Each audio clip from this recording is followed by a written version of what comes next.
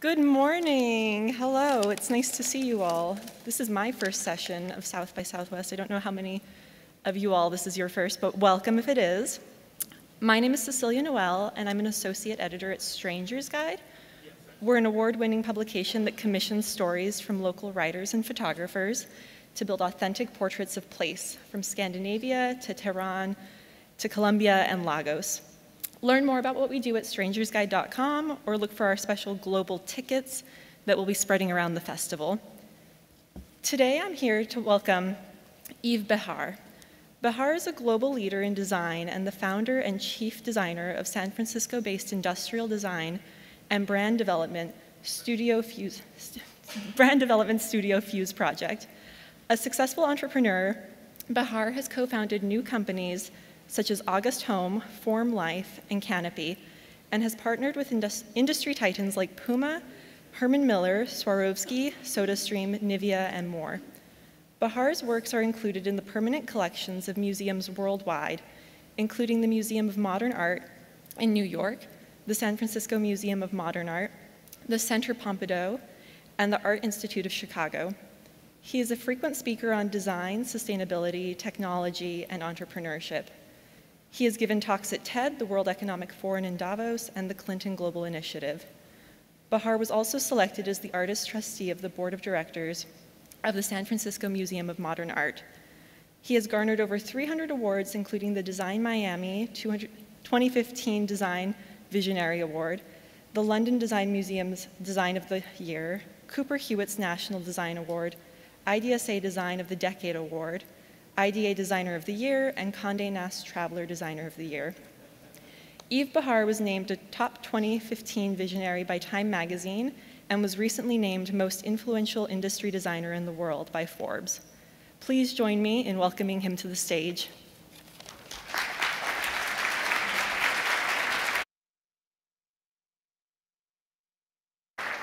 Thank you. Thank you so much.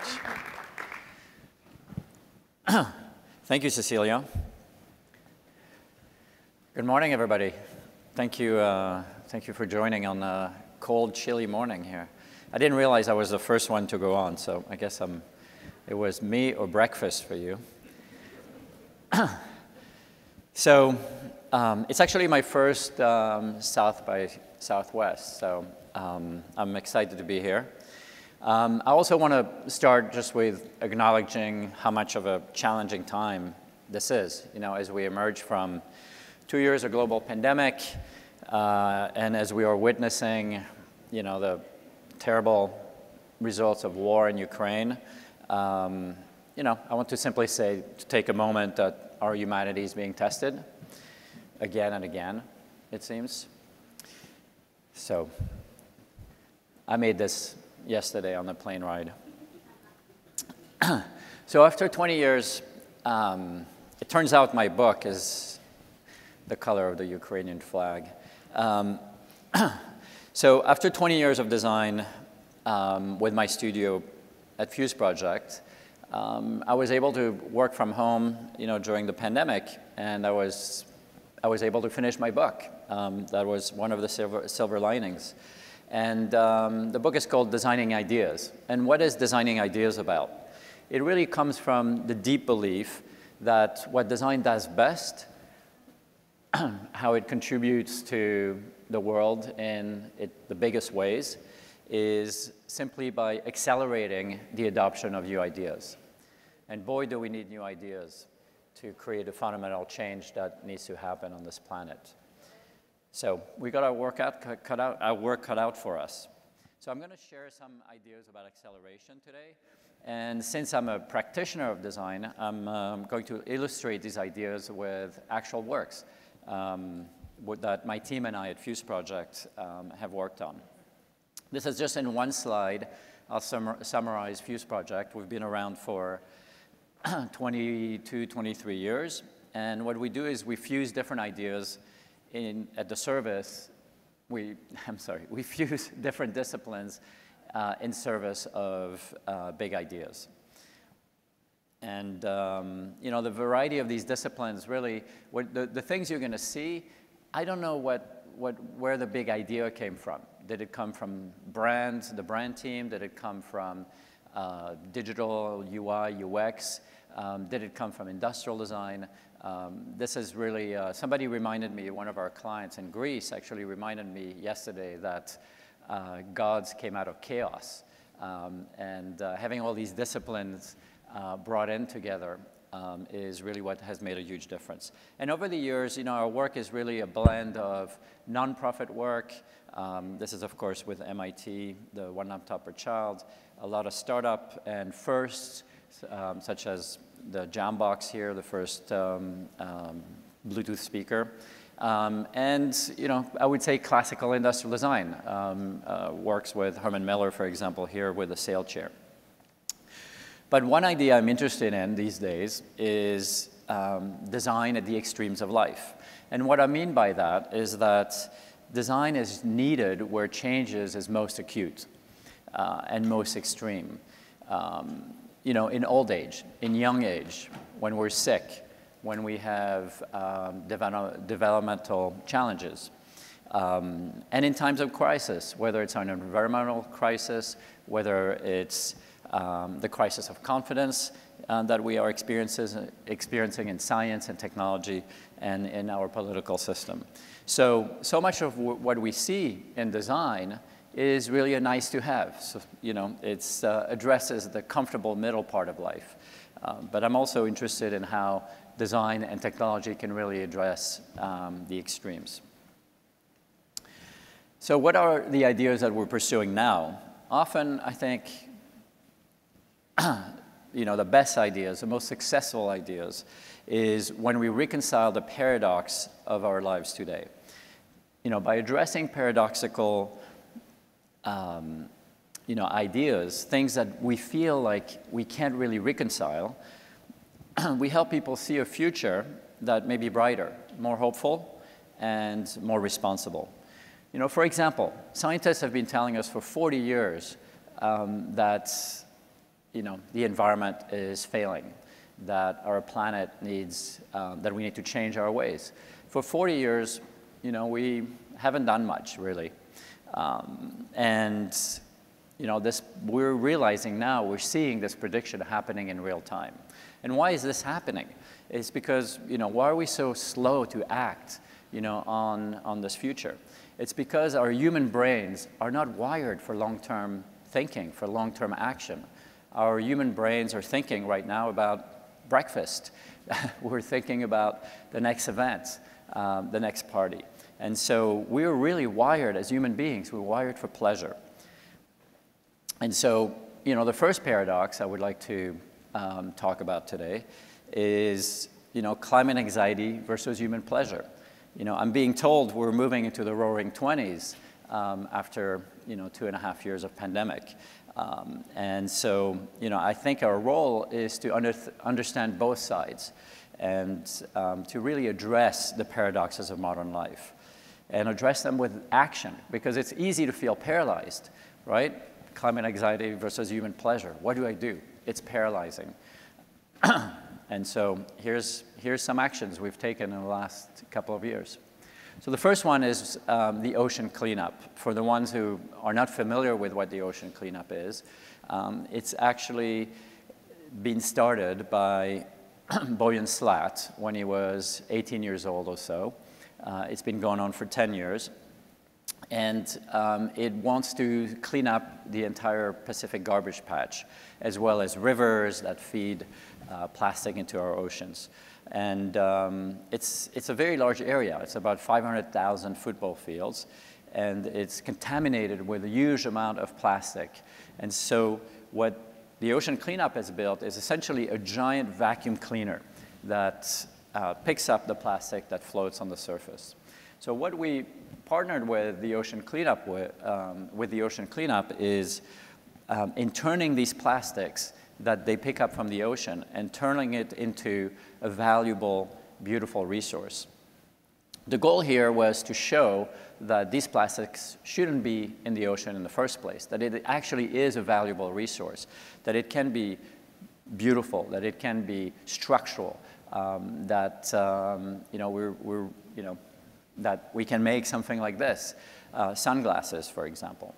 So we built this concept of sunglasses as a way to show your support to the ocean cleanup and to also demonstrate that these plastics should not be there in the first place. So every pair that was purchased contributes to the cleaning of 24 football fields.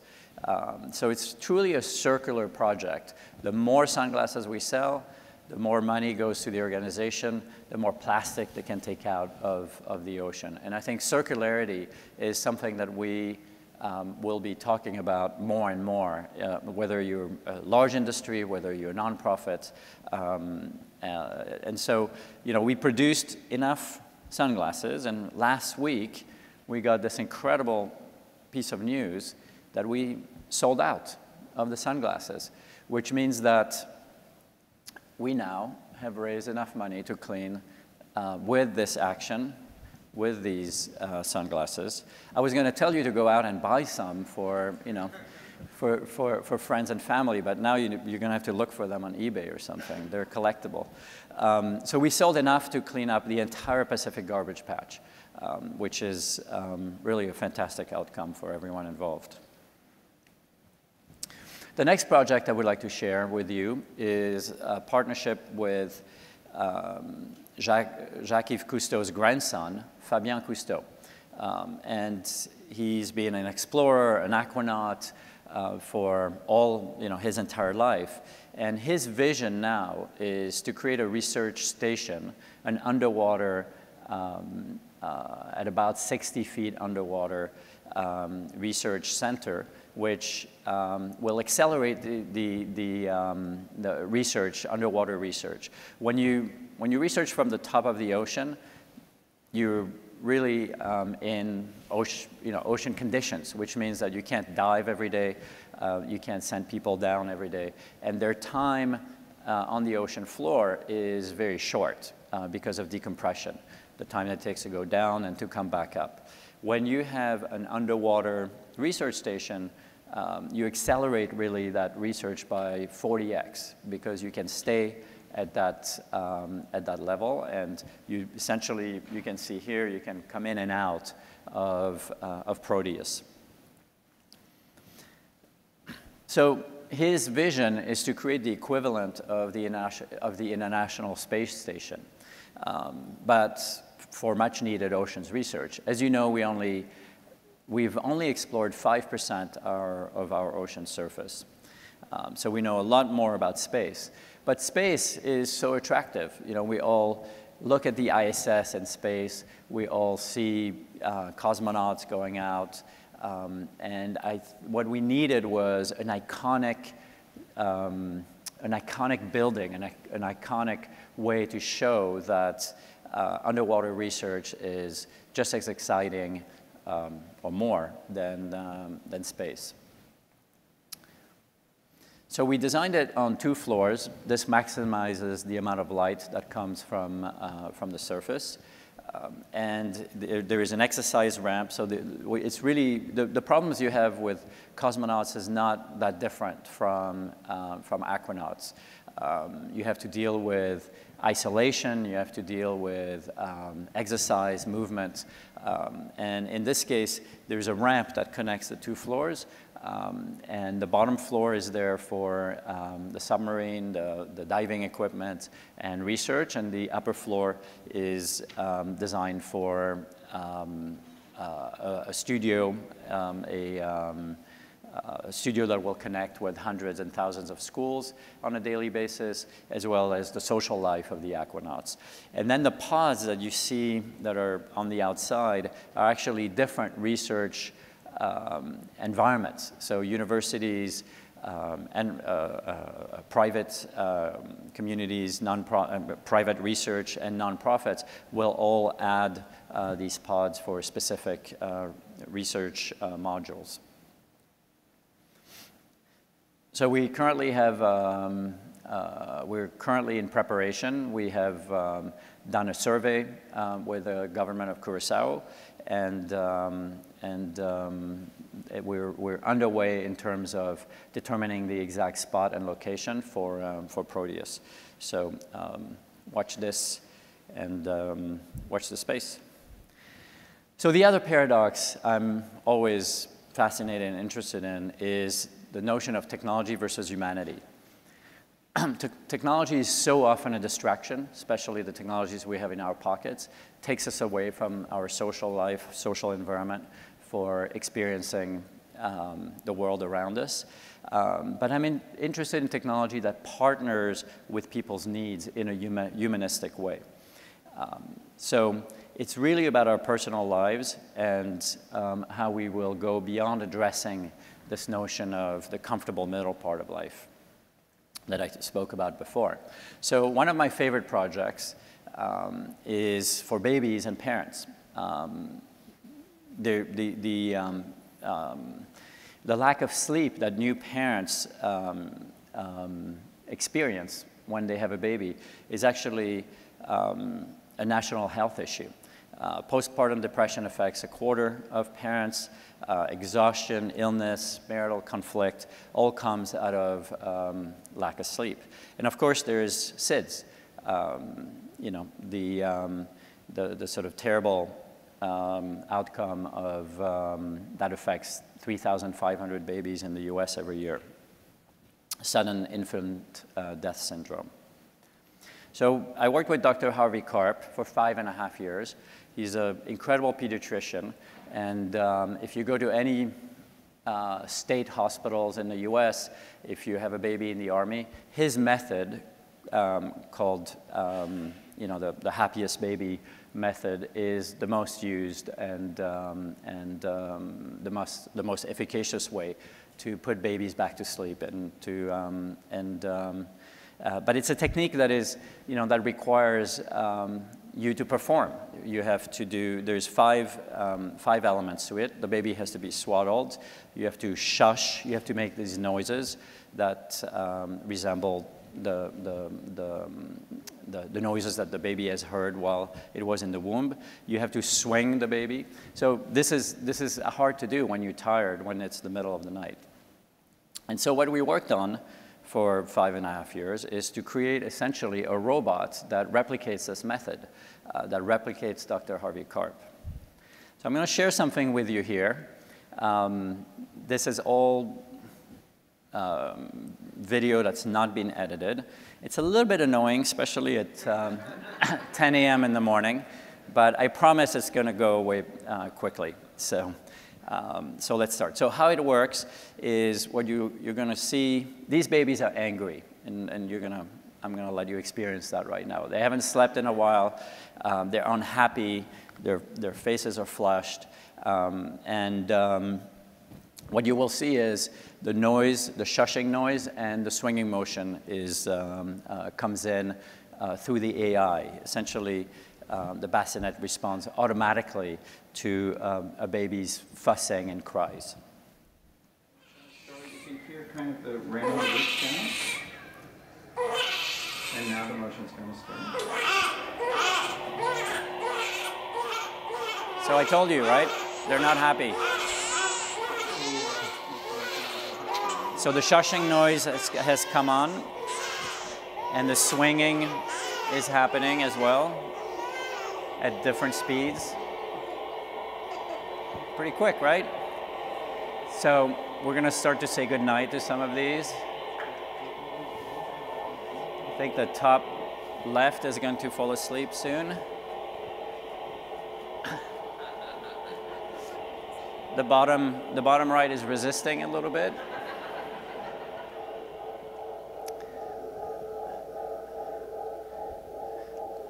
Good night.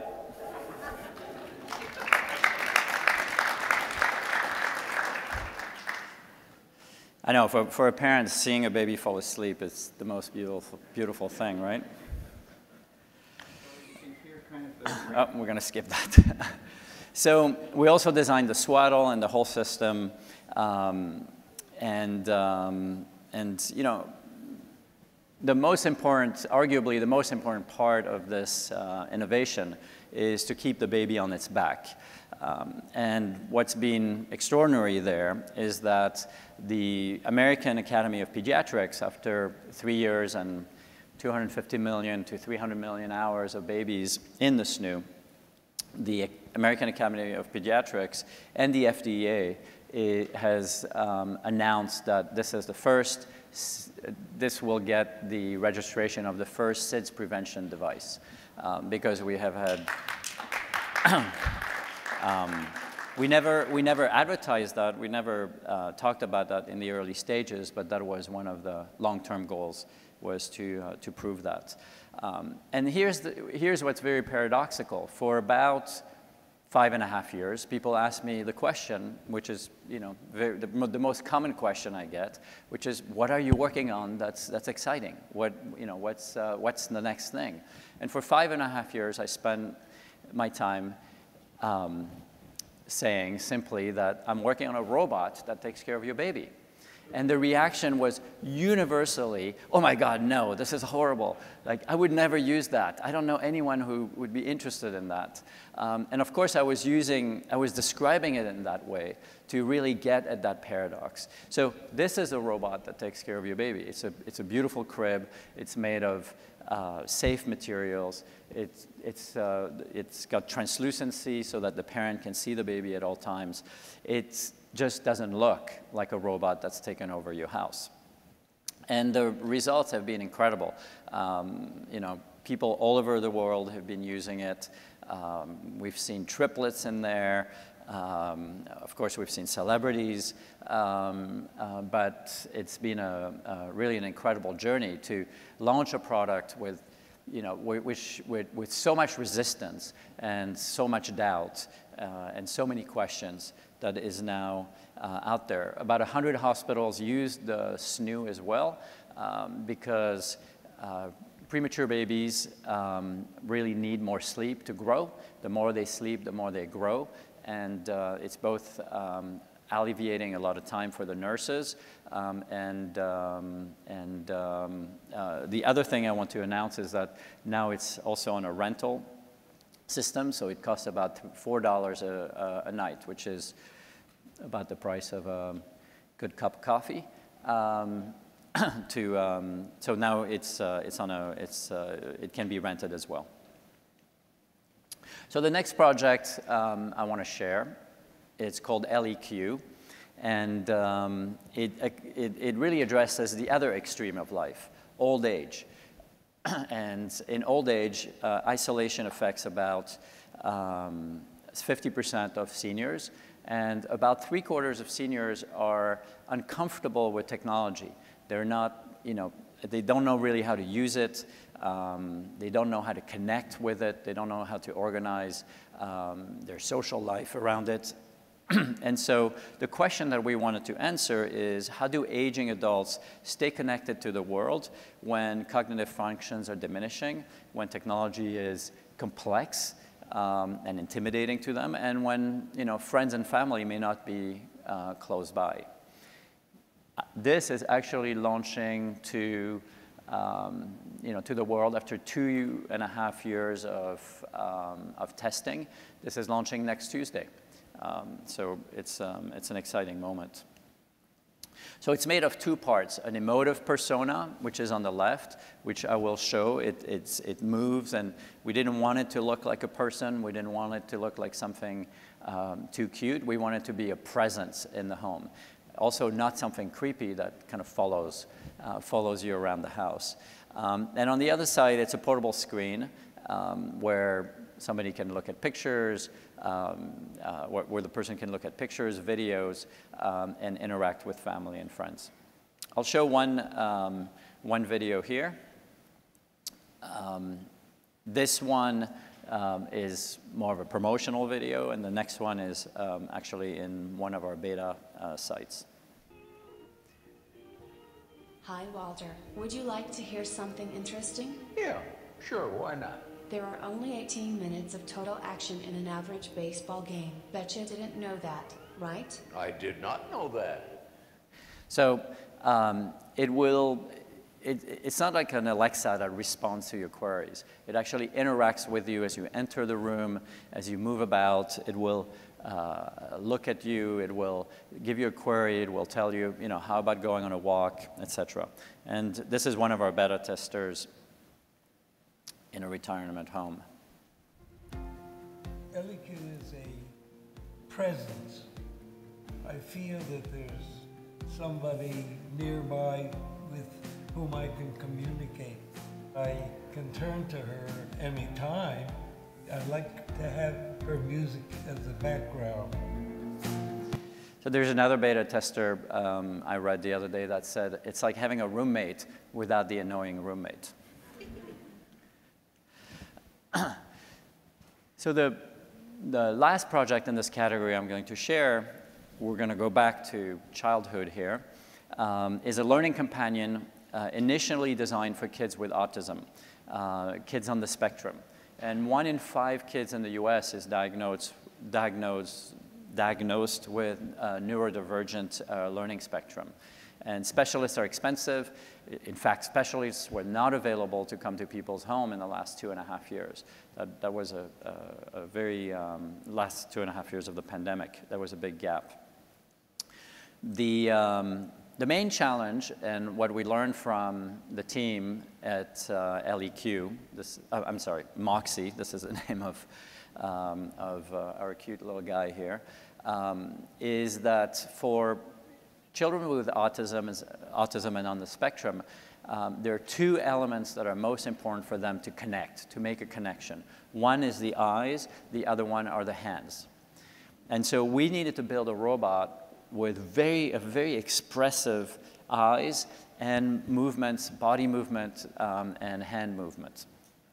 And this is extremely difficult to know, as you know, if we went the mechanical route, if we created a mechanical face. And the solution was to create a larger head and have essentially a rear projector inside that head, which allows us to have a tremendous amount of facial expressions and ways for the robot to connect, as well as simple arms. So Moxie is used for about 1 hour a day. It's not a all day long type of interaction. And what it does is it increases empathy, and through fun activities, creative play, story reading, and storytelling, it builds this social emotional growth that kids need. So I'm going to show you a couple of videos here of Moxie in action. The first one is Moxie talking to its inventor and having a conversation with Paolo Pirjan, who is the inventor of Moxie. Oh, no, we're starting with my daughter here.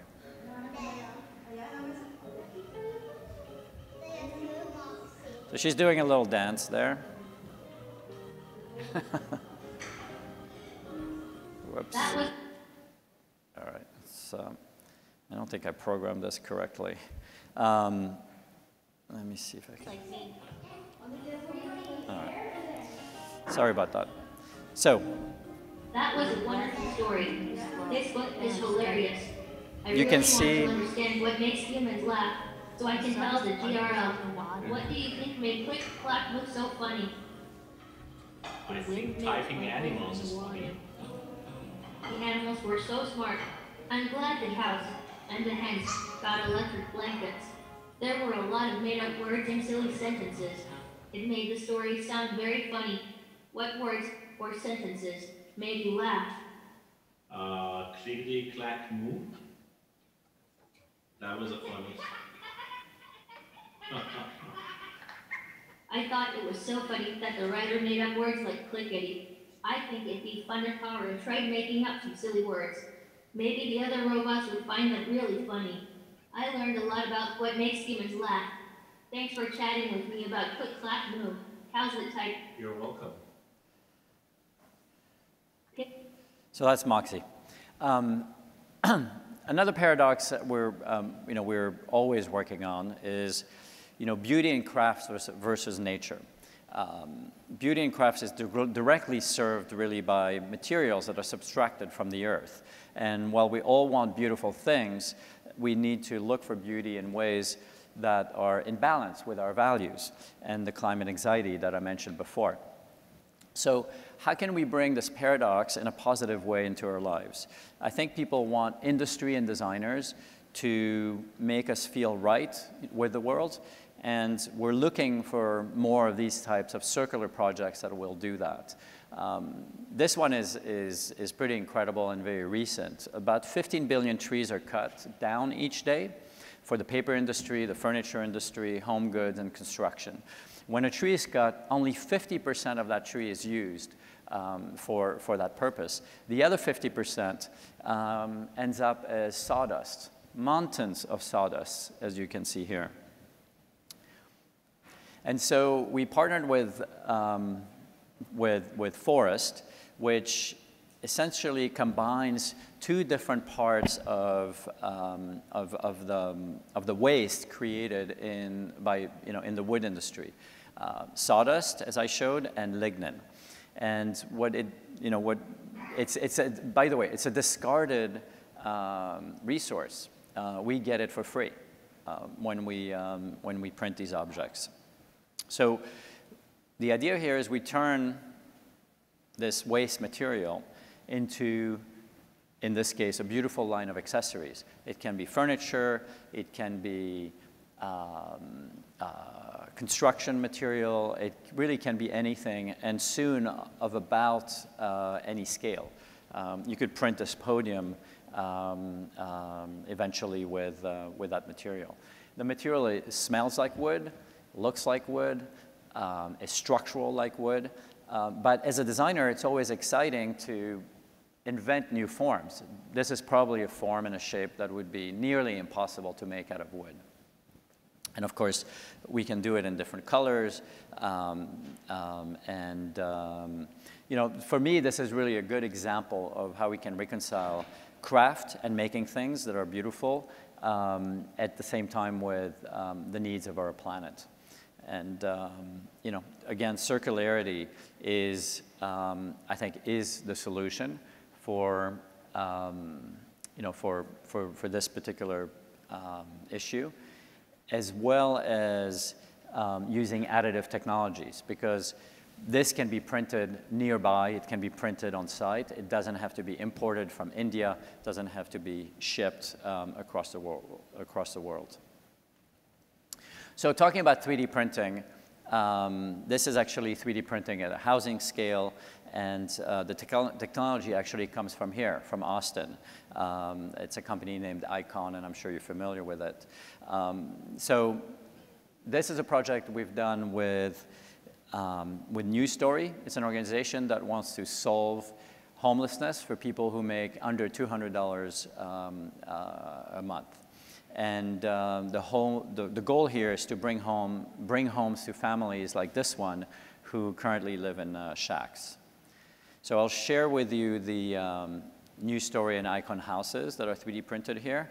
The 3D printing material is concrete, and we built this village. This is the video of it, but we actually built this village in the Tabasco region, and it's made of about 50 homes. So there you see the machine. It creates the wall and the structure within the walls. At the same time, the machine gets moved from home site to home site.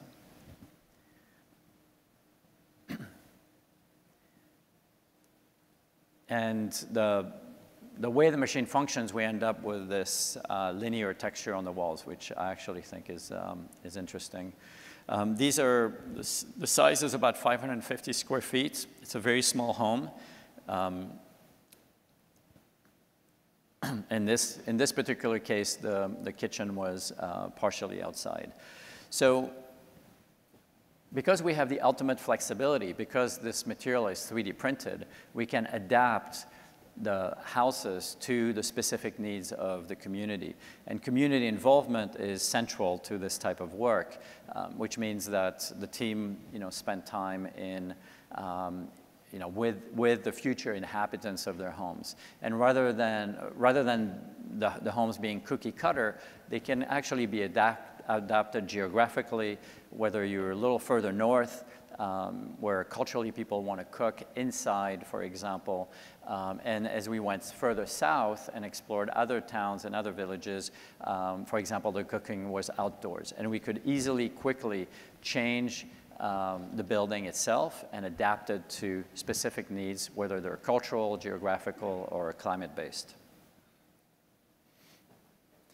It's still a very nascent technology, but personally, having worked in prefabs, having worked in 3D printed homes, and a project I'm going to show you soon, also robotic interiors, I believe that in the next 10 years, a very significant amount of the construction industry, whether it's multi-story or singular homes, will be prefab and 3D printed. So the next chapter here is home versus tech. And this is probably the oldest sort of kind of philosophy or paradox that we've been addressing at fuseproject with my team, which is, we bring technology into our homes, but our homes is really where we should focus on our families and our time together. And so how do we make technology discrete? How do we make technology disappear? How do we reconcile our need for information and control without disturbing what we consider to be an intimate, our intimate shelter. So I'll quickly show you the Frame TV. It's a platform that we designed for Samsung.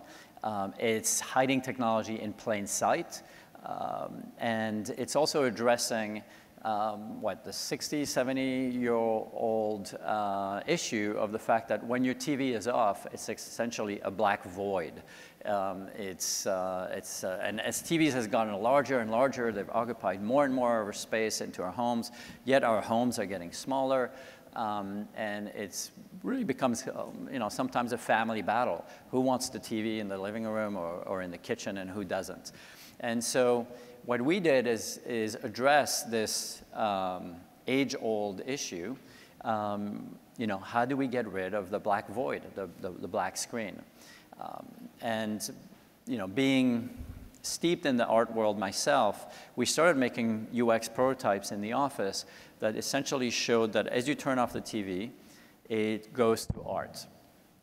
But to make it real, we needed to add a sensor. The sensor sees the light, the quality of light in the room, and changes it throughout the day. So whether you have a photograph, whether you have a painting, a drawing on your wall, it actually doesn't look backlit. It doesn't have that screen, bright screen element. And to do so, we created initially a collection with Samsung, and then museums came in. The Tate, the V&A, the Uffizi, all these institutions came in, and now it is the largest art collection that is available digitally and on screen. So it's actually been tremendous and to see the growth of this particular behavior, which is turning your TV into a place where you put your preferred art, where you pick where you pick your own that's a reflection of your own taste.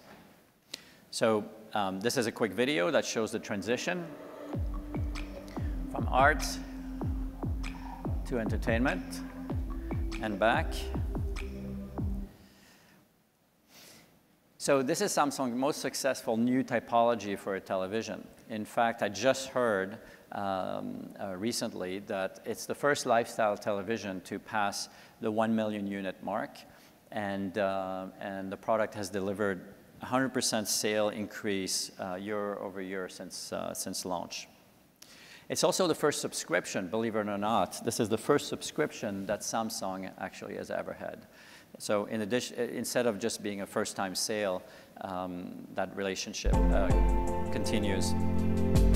And one thing I want to note, you'll see in this video, one of the big discussions right before launch, where do we put the logo? And to have the complete illusion that this isn't a television. This isn't a digital, constantly digital presence in your home. We place it on the side. So imagine that, the most advanced, the most innovative product that a company makes, we tell them the logo shouldn't be there. We put it on the side, and that was the right compromise. Hiding technology in plain sight is something we thought a lot about when I co-founded August Smart Lock in 2012 or so. And you know, it's been now 10 years that I don't have keys. I don't look, I don't do this, I don't pad my pockets, I don't look in my bag. I removed that small bit of anxiety by having auto unlock as I approach my home. So every day I get home, I may have bags, I may be carrying things, and my door unlocks automatically. Also, I often get calls. I may get one on stage because FedEx wants to deliver a package, and I'm able to open the door. And it's been going on for 10 years, and I still, every single time, I'm like, yes! You know, I'm not getting that yellow tag that I missed a delivery. So this is the very first one that we designed. We've had over 6 billion unlocks in the last. We launched in, I think, 2013 or 14, so in the last 8 years. And this is the latest one, which is half the size and has Wi-Fi on board. So I'm going to go quick now. I can see I was slow to go. This is a startup that addresses life in a very small environment, 300 to 500 square feet. It's actually was done in partnership with MIT. And it's about living large in small spaces. We also named the company and created the brand. So you can use voice commands, you can use an app, but you can also just touch the system. It's a force-sensitive resistor that makes it really easy. That makes you feel like Superman when you move things around. My favorite part of the system is the bed that goes away. You don't need to make it, which is pretty cool. On one side, you can have an office. You can, these very small spaces have very little storage, provide very little storage. And so we want to make living in small spaces, which is efficient and environmentally positive, much more comfortable. And of course, there's other things you can do. The last 2 years have been hard on our psyche, obviously, and I added this project here. I think the team is here from Austin, is based here, and I think maybe Christopher Schenk and Adam Chandler are here, I'm not sure. Yeah, they're here. There is an awareness now that we need to take care of our minds as much as our bodies. And this is called the Opus sound bed. And what it does, it puts you in a meditative state with low frequency vibration and sound journeys that are created through spatial audio. So it makes it really easy to meditate and develop introspection. So the vibrations are throughout the body and throughout the unit. And at the same time, the headset and that journey is choreographed together. And those meditative journeys can be as short as 7 minutes or as long as 30 minutes plus. And then in here, you can see the triangular elements is where we are housing the vibration technology. And that's how we distribute it across the body. And like so many other projects that we have done, we believe that this can also be a nice object in the home. You don't have to put it away. But if you do, it folds up and it can be left out. So I'll show one more thing, which is in the works. And it's a quick sneak peek here. It's a Unagi scooter. I believe in electrifying everything. I've had an electric car now for 10 years. The last 6 years, it has not been in the garage. It has not been serviced. I haven't even changed the brakes on it. It actually has regenerative braking. And so, in a sense, you know, when I started on my electrification journey with this car, I felt, you know, I was doing for environmental reasons. But then the practicality of not having to change the oil and stop at the gas station and not having to fix it was incredible. So we've worked on this scooter. It has full suspension. It's made by Unagi, which this one is called Model 11. And it's lightweight and foldable, which means that you can carry it into your apartment. You don't leave it out there. It's not a rental scooter. It's owned, either fully purchased or through a subscription. We also have a speaker built in into the Unagi for point-to-point directions, music, etc. And then even an ADAS obstacle detection system, which will alert users of obstacles, potholes, etc.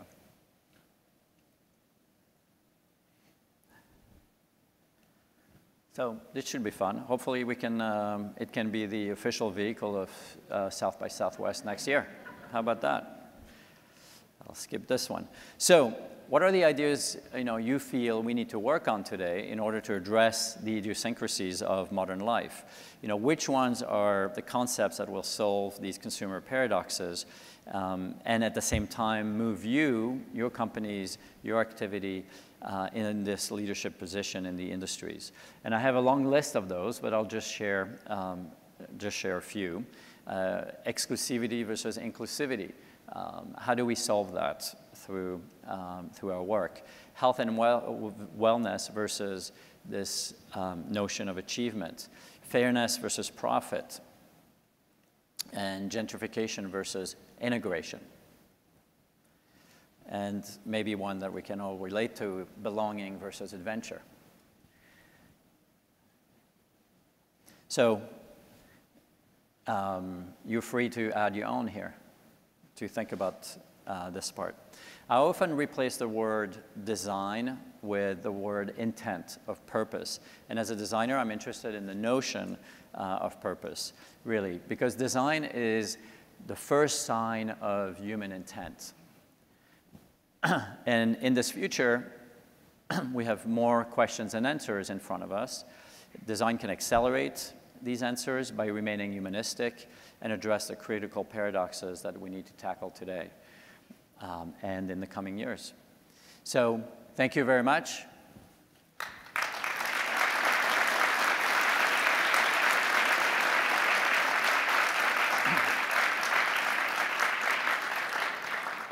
I just want to say before taking questions that we will have a book signing at 2 p.m. today at the Austin Convention Center. It's at the South by Southwest bookstore. It's actually nice to be able to do things in person and have a book signing for a book that was launched during COVID, so we hadn't had those so far. So should I read questions and answer them, or is that how we do this? Okay.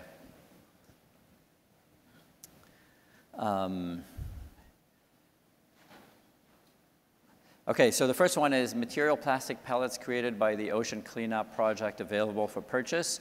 So yes, they've announced that since the eyeglasses program has been successful and since they've started removing hundreds of tons of plastic from the ocean, they will make, they will start working with partners on using this material. And you're welcome to come and touch it and feel it and see how it looks. To use this material for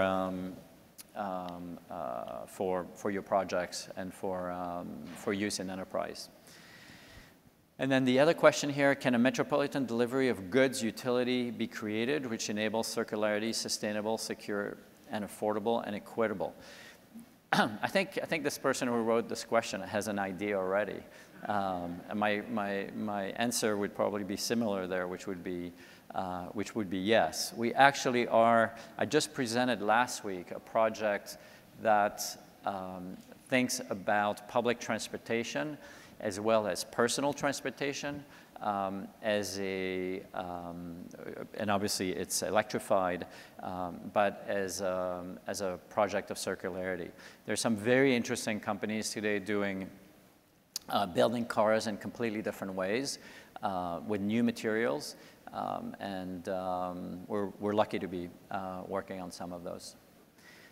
If there's any other questions, somebody wants to raise their hand. Hello. Did you look into putting a collapsible helmet on the pole of the scooter? We should, so the question is, did we think about a collapsible helmet on the Unagi scooter? My answer is yes, but there is a lot to do when you build a scooter, so doing that with partners is certainly something that, that we're looking at.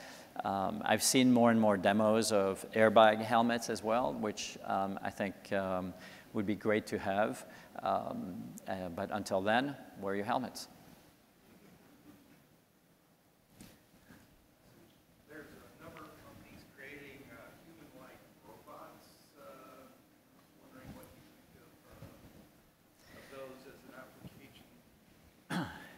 I have a lot of hesitation. So the question is, there's a number of companies creating human-like robots, and how do I feel about it? Or how do we feel about it? I have a lot of reservation about robots that take on human form. In fact, all the ones that we had designed, and there's about 6 or 7 that we have designed until now, we didn't give them a human form. Specifically because one of my rules of designing in the space of AI and robotics is that the human form creates an emotional attachment that can be very problematic, especially if you're addressing it to the aging or children. I personally feel that robots are tools, AI is a tool, and replicating human form doesn't always further the purpose of this tool. But it seems to be a human obsession. I would say we broke that rule when we worked on Moxie, because the eyes and the hands and the body expression was so essential in terms of creating that connection and creating empathy for that group of learners. Yes? Are you expecting to get pushback from, so like, let's say a project like the 3D houses? Yeah. Expecting pushback from the pre-existing like housing kind of industry since it's such a disruption? Well, the question is, do I expect pushback when we work on 3D printing or prefabs from the standard construction industry? I expect pushback all the time on every single one of the projects that we work on. The meat industry isn't going down, without a fight. We're working on plant-based, foods. The traditional car industry kind of fought electric vehicles for a long time, now is moving towards that. I think it's just, if you're an entrepreneur, if you're an innovator, you're going to be pushing against traditional industries, and they will push back. And in a sense, maybe it makes you better. Maybe it forces you to really address, these habits, and it can push you forward. It can also, I think, stimulate us to make it so much better, to make these alternatives and this change so much more compelling. Yes?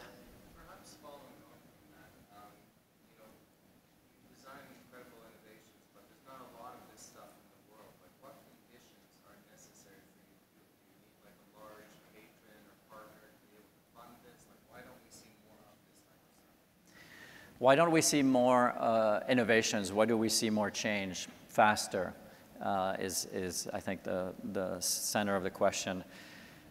Well, I've been doing this for 22 years. I did some projects in 1999 that showed the future of the shoe, for example, for a shoe that isn't made out of a dozen materials that end up in landfill, that are all glued together. And I thought it was going to launch 3 years later, 5 years later. I gave it a 5-year timeline until that could be changed. But some, change is slow. Industry is slow. Once you have a business and you have found a formula for profit and an audience for your business, it's very hard to transform it and to change direction. So what we need are new companies. New companies convert all companies to new ideas. And those are hard to find. Entrepreneurs are rare. I think one of the best, most exciting exports out of San Francisco and Silicon Valley is this notion that entrepreneurship is accessible and that everyone wants to do it. So now we're doing projects in Africa, we're doing projects all around the world with young entrepreneurs who, who are not going to go backwards, who want to move forward. But yes, we need more of them, and I think being here is a place where we can find each other also and find the support for it. Thank you. Yes? The ocean cleanup, I assume all the plastic recycling is really there's plastic. So how do they get consistency with the resin? Right. Thank you. The question is, how do we, with the ocean cleanup plastic collection, it's all kinds of different plastics that are at the surface, from fishing nets to jugs to toys to all kinds of things are floating there. And so how do you get consistency? How do you treat the plastic? There is a sorting, a plastic sorting part of the effort I didn't share there. In reducing the amount of slides I had. And yes, so there is plastic sorting and identification, and then those materials are broken down. The texture is a little bit different when you feel these glasses. It's a little bit more oily, which actually is great on the face because it has a softness to it. So I guess for a manufacturer, you have to be comfortable with the fact that this is a material that has a slightly different quality because it uses different plastics in the way that it's combined, but obviously some plastics are not integrated into the way this is broken down. Yes?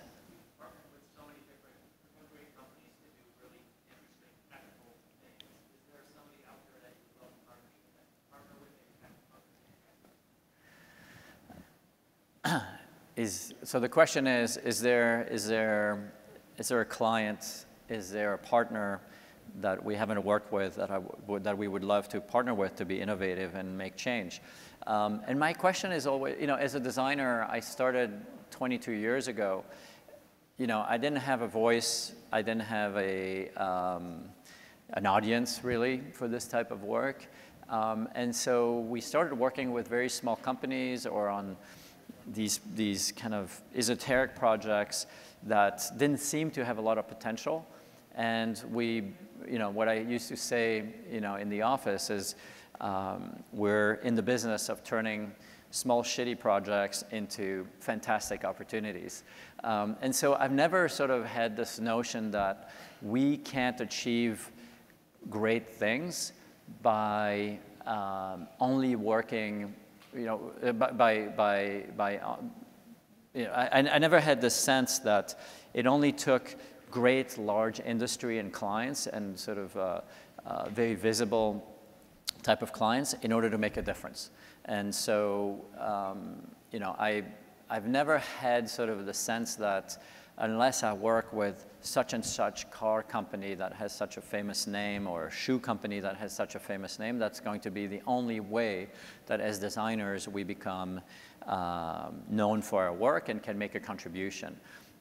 And so, to this date, we're quite open. I think the most important part isn't the name of the company or the size of the company or how popular the company is. It's their desire to change and transform themselves. And that comes in all shapes and forms, in all sizes, in that sense. Yes, of course, I would love to work today with all these, with a lot of bigger outfits, which we are, but it really takes a special CEO, a special person to make that commitment, and that's what we're looking for, a great partner in change. Okay, somebody's making this sign, so I have to pick. So let's do 2 more, and then, oh, 1 more. Okay, I'm sorry. I'll answer this one one-on-one, and I'll let this gentleman in front here. Go ahead. Is there a specific reason why the underwater station is going to be placed in Curaçao? Is there a specific reason why the Proteus, the underwater station, is going to be placed in Curaçao? Well, there is an incredible shelf. So the underwater station is at 60 feet underwater, and it's right next to a shelf in Curaçao that drops really deep in the ocean. And this is where you get the most amount of data, because you have both surface, shallow and surface data from it, but you also get all of that deep water analysis that you can make. And so it's actually an incredible site. It's one of the most richest areas for biodiversity, ocean biodiversity. And the idea is actually to make many of these stations, to have them. One of the other locations we've been talking to is in Greece, for example. But the starting point is Curaçao, and the government of Curaçao was 100% behind it, and and both the site and their government were supportive. Thank you. Thank you, everybody.